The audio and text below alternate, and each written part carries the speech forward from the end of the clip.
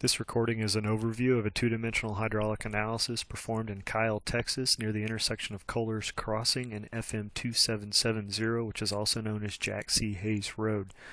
A two-dimensional hydraulic model was built by Civil E to figure out and quantify a flooding issue that we're seeing near the intersection of Hellman and Jack C. Hayes Road, specifically how that might impact a recently constructed single-family subdivision. So let's jump into the HECRAS model.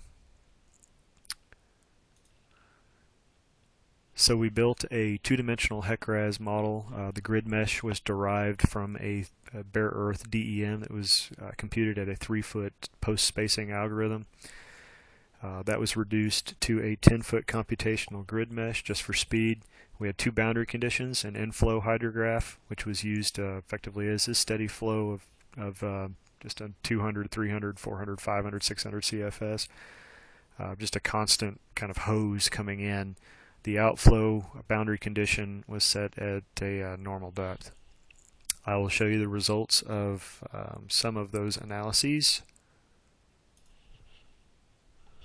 First one that we're going to load is going to be 200 CFS. That's effectively 200 CFS going over the road. So let me make sure that one's active. And I will back it up and let it animate so you can kind of see what it's doing. You can ignore the depths downstream. That's it trying to stabilize.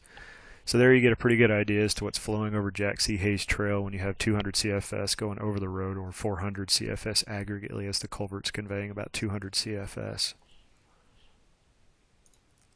So I'll load something that's a little higher, maybe 400 CFS, and we'll pick a depth. And I will back that up and animate it. Alright, that's probably a pretty good spot. So you can see the water breaking both north and south at 400 CFS. There's a little bit of break down Jack C. Hayes Trail to the south in the bar ditches and specifically down the road. Now I'm going to load one that's pretty close to the 1% annual chance or 100-year flood. I will select that and back it up. That's probably pretty close to reality. So you can see it breaking over both north and south. You can also see it breaking down Jack C. Hayes Trail. Specifically, we're seeing about 80-90 CFS on the north side over the road and about 400 CFS on the south side of the road. And that's pretty close to validating the models that we were asked to validate. So we're seeing very similar results. And that's all we've got.